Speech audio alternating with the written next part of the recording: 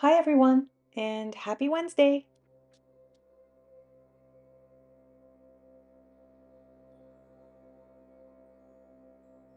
During last week's video, I mentioned that I had chosen stillness as my word for this year, and so that was the inspiration for this week's painting. I'm going to paint an image that for me represents stillness.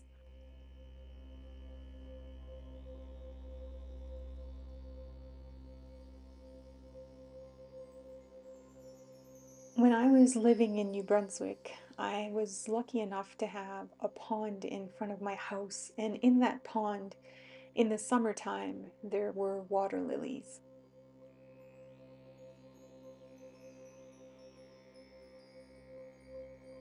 As someone who is passionate about gardening, I love flowers.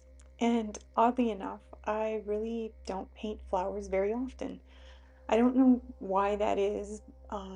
Mostly, I guess it's because I prefer to paint in abstract ways. And today's painting is not really going to be abstract. I think hopefully, you'll be able to recognize a water lily or a lotus or something that resembles one of the two when I'm done.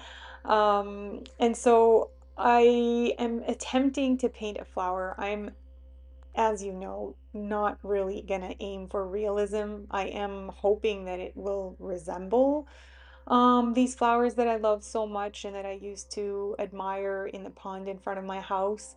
Um, but again, they're not going to be realistic. They're going to be water lilies or lotus flowers a la Gabrielle. Oh, hopefully this makes sense, and hopefully you'll enjoy watching the process.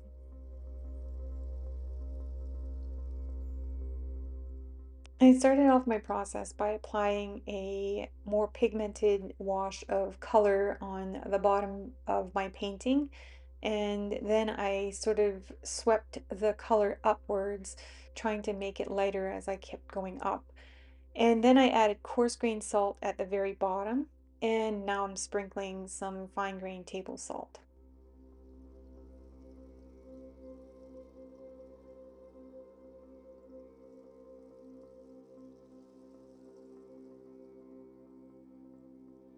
Most of the time after I've added my salt to my paper, I like to just let it all dry and walk away. But sometimes, especially when I'm working with coarse grained salt, I like to come in and dab some more pigment in between the grains of salt. And you'll see after it dries that these little pieces of, well, bigger pieces of salt, I guess I should say, because they're bigger than the ones on the top of the painting. They do leave some really special marks, and I find that when I add more pigment, it makes these marks even more apparent. So I like to do this. I always like to experiment. I do often repeat certain skills or tools or marks or whatever in my paintings. But I also like to experiment a lot. And when I'm experimenting, of course, that's how I learn. So I first tried doing this quite a long time ago in one of my first paintings. When I think my first year in my YouTube channel, I painted a moon, and I was able to create that cratered look in the moon by using coarse grained salt and doing what I'm doing right now. And so I want to create something special at the bottom of my pond, if you will. Usually a pond, I think, mostly has mud. And I think typically that's where water lilies thrive. They thrive in mud, like they grow out of there. And that's not really what I'm going to do today. I'm going to make it a little bit different because I want to make it mine and I want to make it a little special. So I'm going to create some rocks at the very bottom. You have seen me do this before, and I want those rocks to look special and different. And so I think dropping this more pigmented paint in my grains of salt will help to do that. Once I'm done adding these little droplets of paint, I will let all of it dry. I'll remove the salt once it's all dry. And then I'll do a little sketch of my water lily and some lily pads on what I will consider to be the surface of my water. Um, Initially, of course, my intention was for you to watch me sketching this lily pad, but as per usual, when I get very excited about a project, sometimes I am so in the moment that I forgot to turn on my camera. So my apologies, but you will see at least my line drawing, and hopefully this will just show you that it's a very simple lily and lily pads. It's nothing complicated, and yeah, hopefully that'll give you a starting point at least.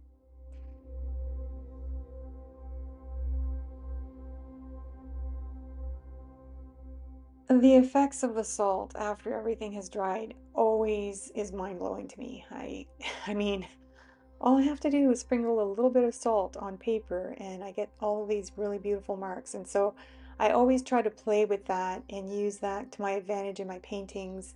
And I think in this case, it's going to help me create something really beautiful from bottom to top. But I also, even though I've created these textures and these marks with the salt, I do like to intensify my paints and I tend to layer a lot as I go along. Now I'm going to be dropping some paint into my flower, and I thought it would be nice if I just initially use the wet brush to add water to my flower and then to just drop the paint in. There's something about that that I really enjoy. And I think it's one of the things that helps keep me in the moment of painting and not thinking about anything else but what I'm doing in this very moment. There's something very soothing and calming about watching that paint as it spreads into the water. And I really enjoy that part of the painting process. So I like to do that. And then I like to come in also and just add a little bit more pigment everywhere else. I'll repeat what I just did, but I wanted to um, get the process started off by adding a little bit of color, and then I'll come in and drop in a little bit more color a little bit later.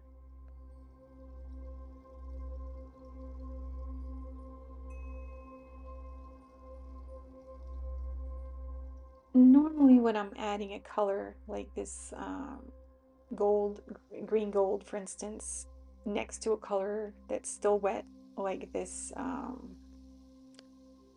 darn it, I don't remember the name of the color. Oh my goodness, I'm not a very good sales rep, am I? I'm not, which is why I'm not a sales rep.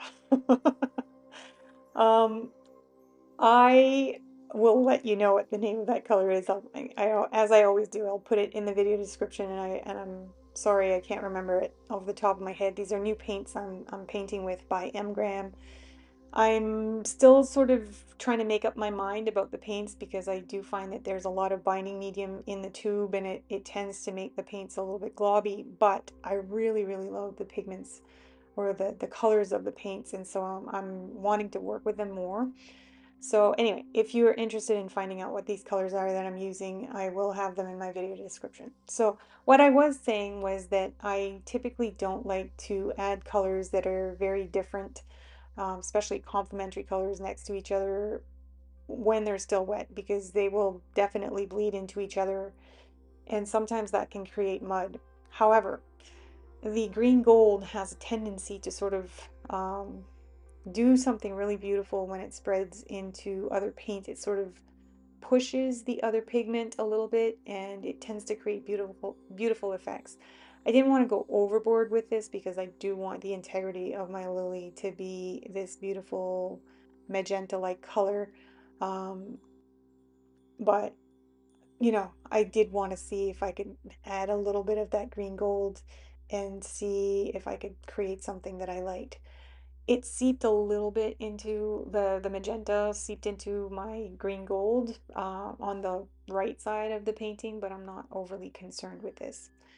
So as I'm painting here, I'm sure you've noticed I'm not doing anything amazing.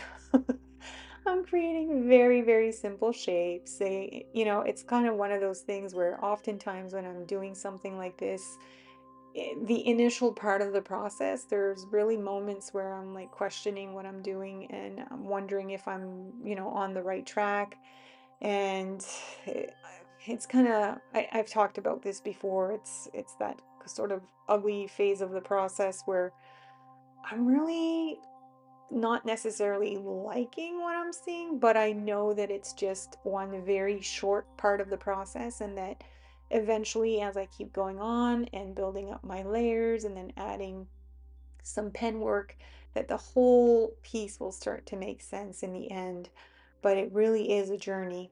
And we have to remember that sometimes we want so much for a painting to just be done that we're so focused on getting to the final result. But the rest of the journey, every single little step you take to get to the final result is important, if not more important than the final result, because that's where mindfulness is. It's being in the present moment and enjoying each and every step you're taking along the way.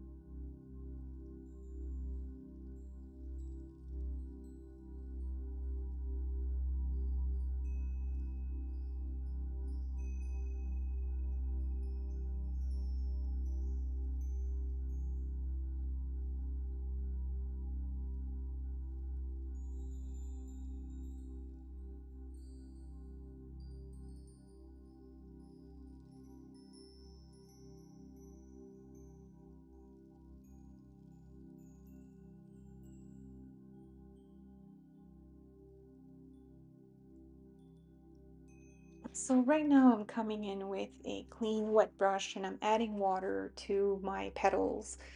And then I'm going to be dropping some of this color into the bottom parts of my petals, and I'm wanting to have this paint spread. Sadly, because of the lighting up above, there's a lot of reflection and you're not seeing really what I'm seeing here in my studio. Once it dries, you'll have a better idea of what it is I'm doing. I'm basically adding water to the whole petal, and then I'm just dropping some pigment in the bottom part of the petal. So because the rest of the petal is wet, that water through osmosis, or I think capillary action. Science is very far in my background. Um, the water is going to spread, not the water, sorry, the paint is going to spread. And so it's going to be a little bit more faded the further it goes away from where I drop the pigment. And I really like that effect. So I'm going to try to do this in most of the petals, not all the petals, because I don't want the petals to all look exactly the same. And because I'm doing this and and I'm trying to a certain degree to control what it is I'm doing, I'm not adding water to the whole entire flower, because if I did that, then the pigment would have a tendency to spread everywhere, and I don't really want that to happen. So what I'm doing is I'm doing a few petals at a time. I'm letting them dry, and then I'm going in and doing the same exact few steps to my other petals.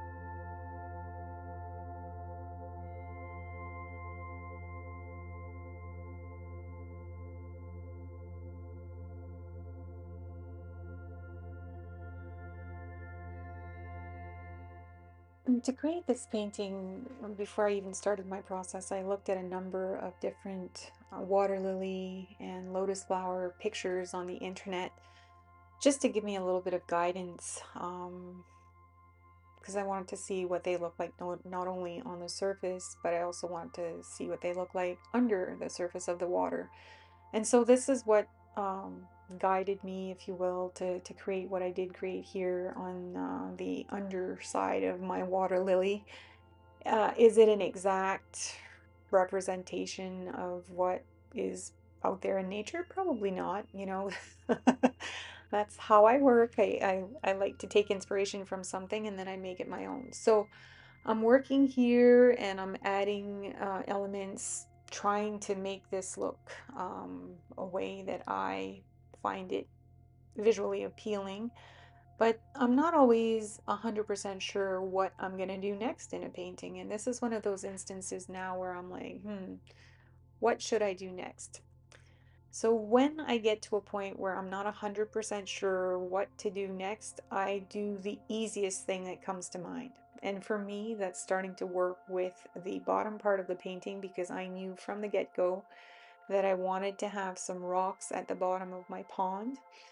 And that's why I added this coarse grained salt to the bottom of my painting. So now it's easy for me to come in and start creating these shapes with my fountain pen. It's an easy way for me to sort of get unstuck, to keep myself moving in my process. And as I'm going along, oftentimes the next idea comes right to me. It seems like, I'm stuck for a little bit, and as soon as I just keep moving and not think about what I'm doing too much, and I just kind of let my process unfold the way I want it to unfold, then the ideas come. And so I want to encourage you to try to do something like this when you're painting. If you find yourself in a place in your painting process where you're not really sure what to do next, think of the next easiest step that you could do and start doing that. And as you're working on that and the elements are starting to be added to your painting, another idea will come. At least that's how it works for me, and I think that's how it could work for you as well. The big idea is to not stop, because sometimes when we get stuck, we walk away, which can be helpful also. Sometimes if we're working on something for too long, walking away can also be helpful. But giving up won't be helpful. That's all I'm trying to say, I guess.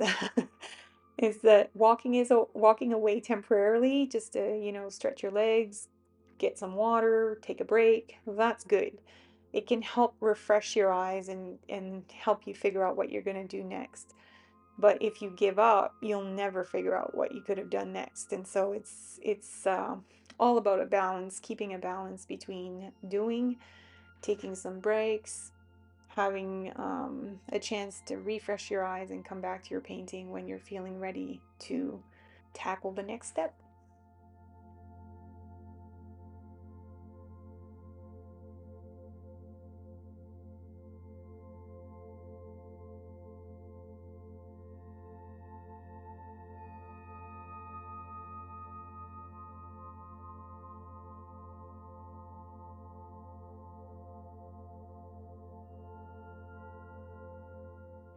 So as I was working on my little rocks at the bottom of my pond, I found that adding the contrast of the black ink surrounding my rocks really made them pop. And so this gave me the idea that maybe the next thing I should do is do the same thing with the stem of my flower and the lily pads that are growing underwater and coming up from the bottom of the pond ground.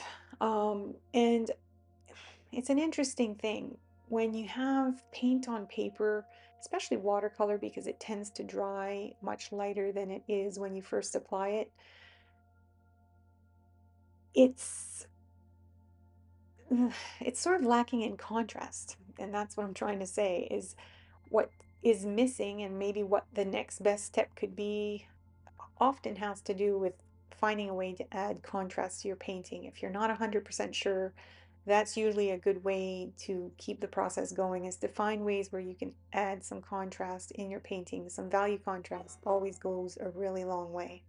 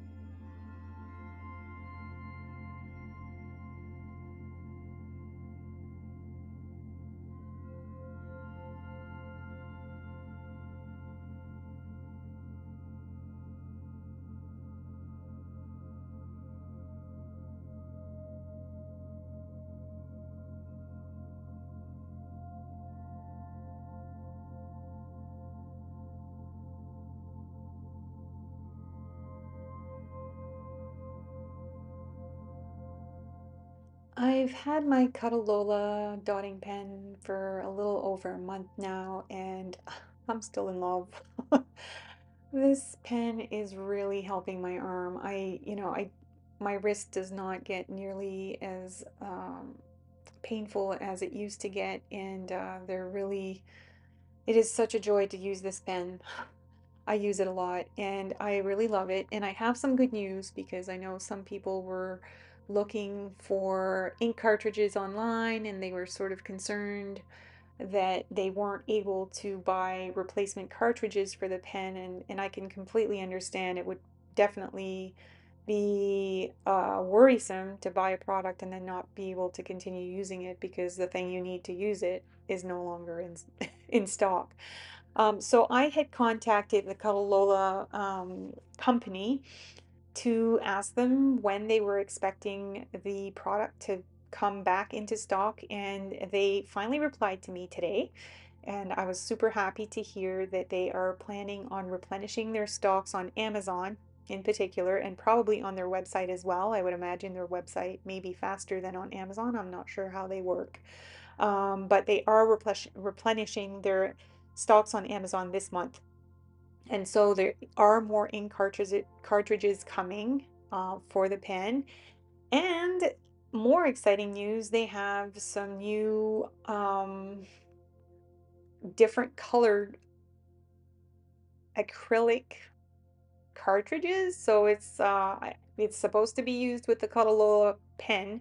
I have seen it online. I wasn't 100% sure whether or not it would be worth me looking into this, but so anyway, the company was kind enough because I mentioned that I have talked about their product on my YouTube channel. They were kind enough to offer to send me this product. And so I haven't received it yet. I am very curious to try it because it's supposed to be something that you can use not only on paper, but you can use it on canvas. You can use it on a multitude of different surfaces because it is acrylic paint.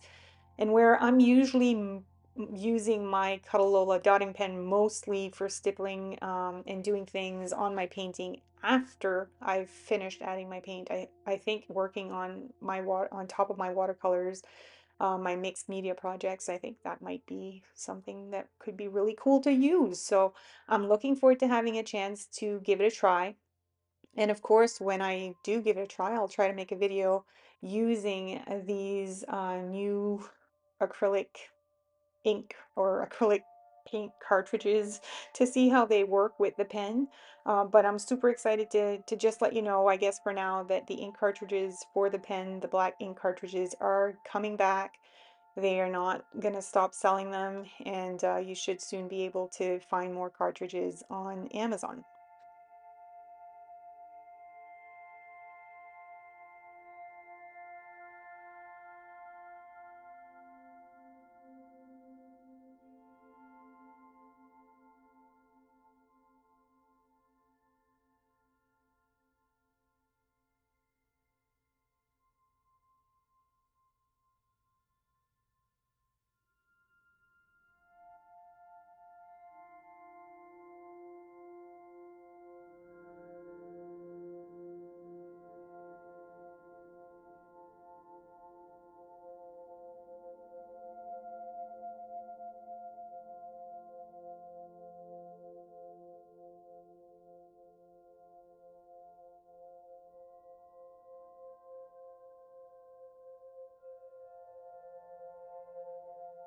Here, I'm gonna be working on adding some blue pearl to the petals of my flower, and I'm gonna do this by using a micro mini brush, and then I'm gonna spread the paint with a damp um, filbert brush, and eventually maybe also a round brush.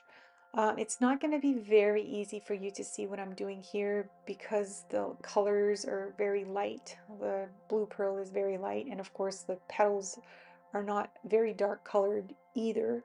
And so when I'm spreading the paint and doing all this, you're probably not going to see a whole lot of what's happening. But I'm going to do the same thing to my rocks on the bottom, and where they're a little bit darker, you will more easily see what I'm doing. So I'm just going to, I guess, skip through most of this since you're not really going to be able to see a whole lot of what's going on. And then I'll focus in on what's happening with the rocks on the bottom. It'll be much easier for you to see what's going on.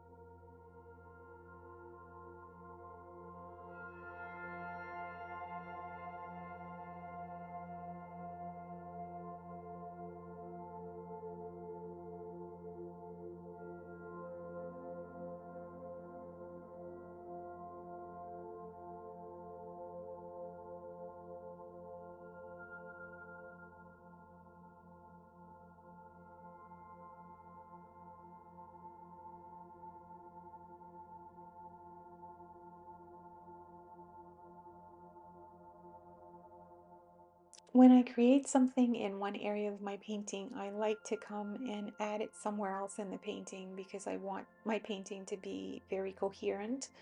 And so I thought it would be important to add some of this color to the bottom part of the painting just to spread it a little bit. And the fact that I'm applying it in a sort of brushed, like lightly brushed way. It's almost like dry brushing in a sense, not exactly like dry brushing, but very similar to it. It's not applying in a very thick way, and it's just enough that it's covering the surface of my little rocks, but it's if you look at it from a certain angle, this color will also be pretty transparent, so you can still see what's going on underneath, and then it catches the light. And what I thought would be really cool about doing this is that it sort of mimics how the water or the rocks might catch the light from the sun, even if they're at the bottom of the pond, if the pond has relatively clear water. Again, this is not a muddy pond. It's a little bit of a different type of pond, but it's my pond and I like it.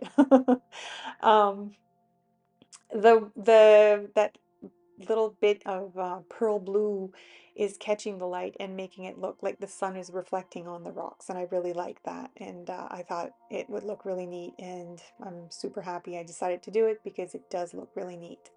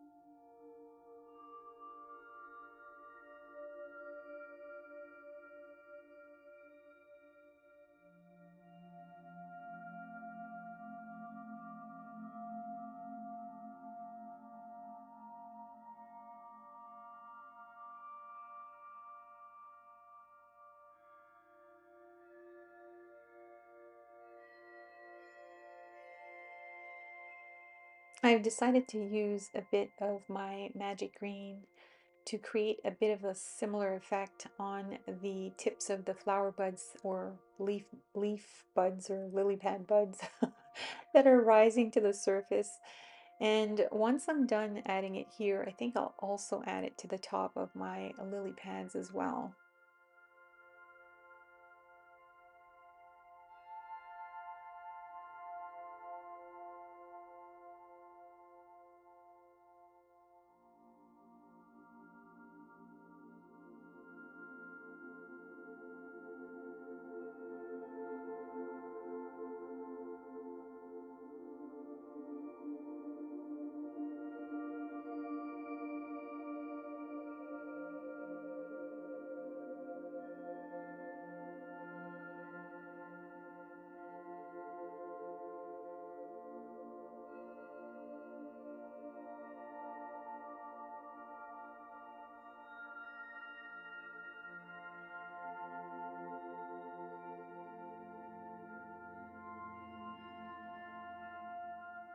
I was trying to figure out what the perfect pen would be to outline the tops of my lily pads, and I couldn't make up my mind between my fountain pen and my extra fine tip pen, and I felt like neither one would be the right pen.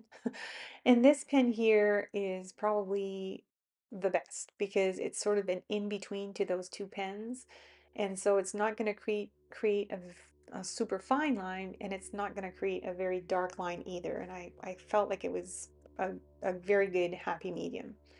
I want to outline my lily slightly. I don't want it to be, a very dark outline, but I do feel like it is lacking a bit of contrast. And I think adding these light lines and maybe also some stippling, gonna see how I feel about that. Um, that it would help the flowers stand out a little bit more because the bottom of the painting now has a lot of really nice contrast and really interesting marks, and that's looking really neat. But the flower, even though it's, I think, pretty with the blue pearl, it's lacking contrast. And so it's sort of sitting relatively flat on the surface of the paper, and I want it to stand out more. So I think adding these lines will help. And as I'm doing this, I'm convincing myself that I probably should also try some light stippling around those petals as well.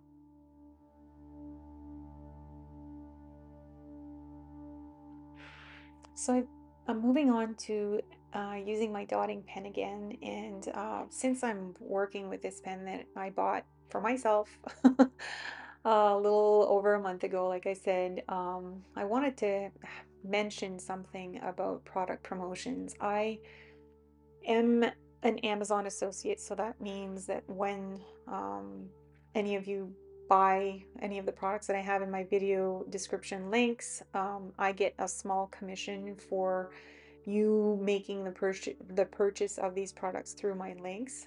It is a very small commission, but I do have that in my video description because I think it's important for you to know that I am getting a small something.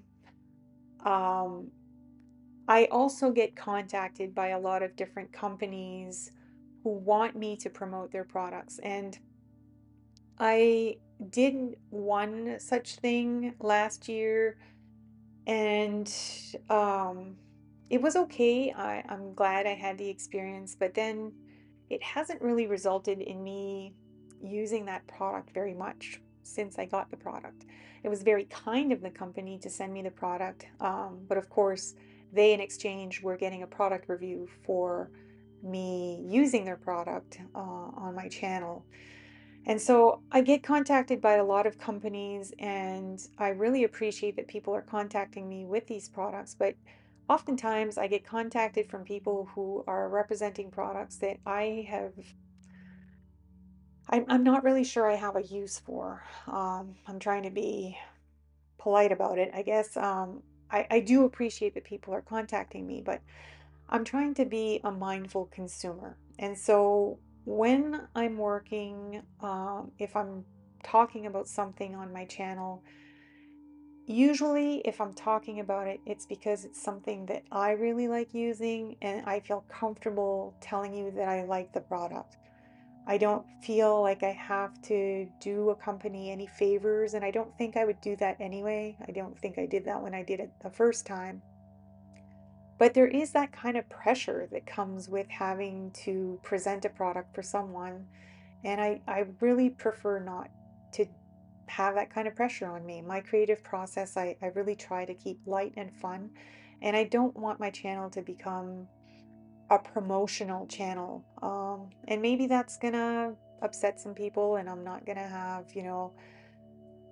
people wanting to watch my channel for whatever reason. And that's okay if that happens.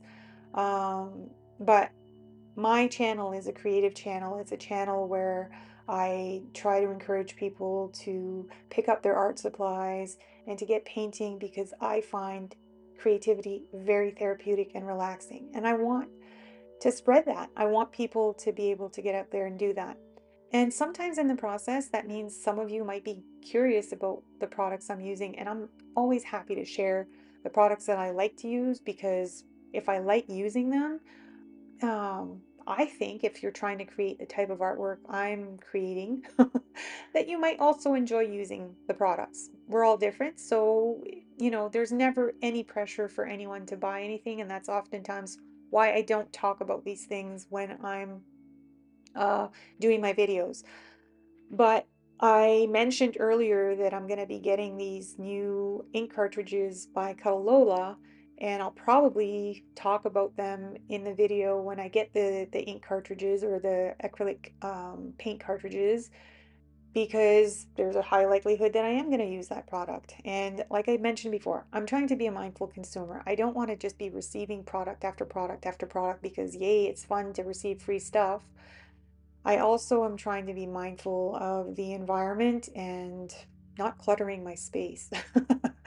I love art supplies. I have a lot of art supplies, but I try to only have art supplies in my studio that I actually intend on using. So it's probably never going to happen if you look at my hands right now that I'm going to ever represent nail products. I have been contacted by, kind people who are just trying to do like me, and they're trying to make a living out of what they enjoy doing, and I can't fault them for that. But I also don't want to be trying to present products to you and I don't really feel the fit my channel or fit what it is I'm trying to accomplish here. So I guess what I'm trying to say at the end of the day is that I really only want to talk about products, if I am going to talk about products, that are actually products that I use, that are products that I love, oftentimes, most of the time, in fact, 100% of the time, except for that one time that someone sent me some paint. I buy my own art supplies. And so it's expensive, but I feel good about talking about the supplies to you because I paid for the supplies, and if I like them, then I feel confident that I can talk about them and quote unquote sort of promote them because I'm using them and I love them. So anyway, enough about that. I hope that makes sense. Don't hesitate to contact me and ask questions if you have questions about this kind of stuff. I was super happy that Catalola was willing to offer me the cartridges. I'm likely to use those cartridges. And if there were ever another product that I might be likely to use, then maybe I'd be open to something like that too. But I do not want my channel to become a place where it's like an ad the whole time you're here. I want this to be about creativity. I want this to be about us connecting and for us to be mindful in our creative process and not worrying about things like that. Hopefully that makes sense.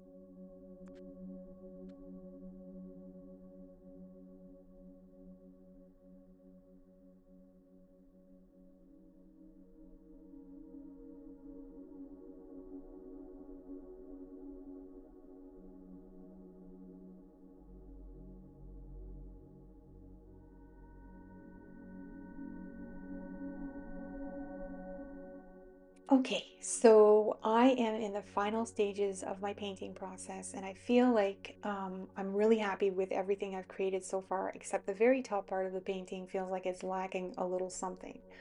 So this is not realism, and I thought, you know what? There's a lot of contrast on the bottom, not so much on the top.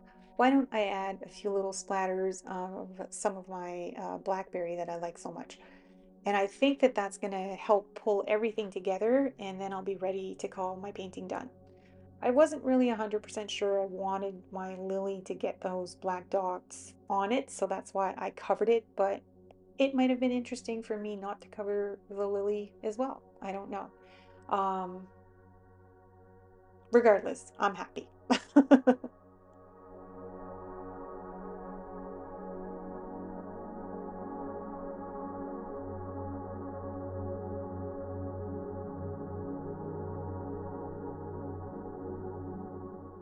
I really love how my little project turned out. Um, Yeah, I love how the colors blend together. I love that iridescent paint on top of the different surface areas of the painting. Mostly what I love about this painting is that it helped create some very soothing and relaxing moments of creativity for me. And that for me is always the gift of the creative process, is creating those mindful moments. This painting process also helped me contemplate the word stillness, my word of the year. Stillness doesn't really have to be about completely stopping anything. Maybe it's just about moving more slowly and bringing more mindfulness into our life.